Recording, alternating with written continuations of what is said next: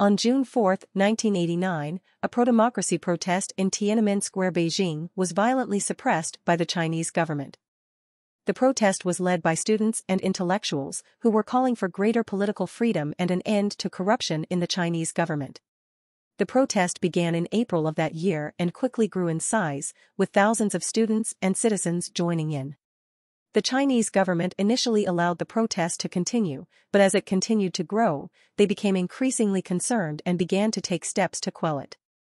On June 3 and 4, the Chinese government declared martial law and deployed troops and tanks to the streets of Beijing.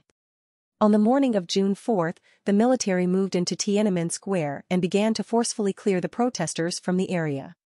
The exact number of casualties is not known, but it is estimated that hundreds, possibly thousands of people were killed or injured during the crackdown. The Chinese government's response to the protest was widely condemned by the international community, and the events of June 4 are still a sensitive topic in China today. The Chinese government has never released an official death toll and has suppressed any discussion or commemoration of the event. The event is still considered a taboo topic and not allowed to be discussed in China, and many Chinese people do not know about it. The Tiananmen Square protest and its violent suppression remain one of the most significant events in modern Chinese history and continue to be a source of tension between China and the international community.